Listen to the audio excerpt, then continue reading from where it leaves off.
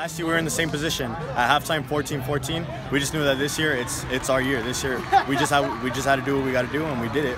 Ups and downs, but we stood through it. We stood through it, kept powering through, and we took the dub.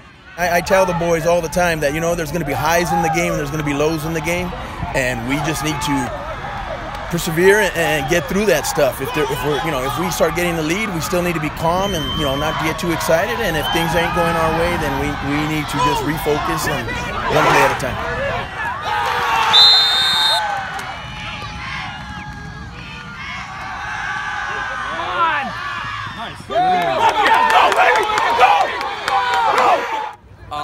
Well, in the locker room, we all talked about it like this could be our last game, and none of us wanted that to happen. So my team, we all just needed a boost, and I provided for it.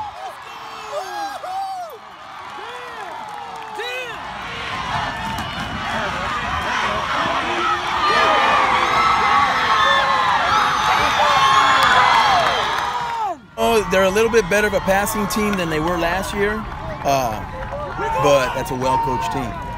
Very well-coached team. And the players are smart players, and they're athletic, and they're not the biggest guys just like us, but they execute well. Very smart team. I'll be honest with you, we're not done. We want to go to the championship game. That's our goal. It's not, we're glad that we're able to get through this good team, and but it's the championship game. That's what we want. We got one more game, semifinals, and then hopefully we can get successful and be in that championship game.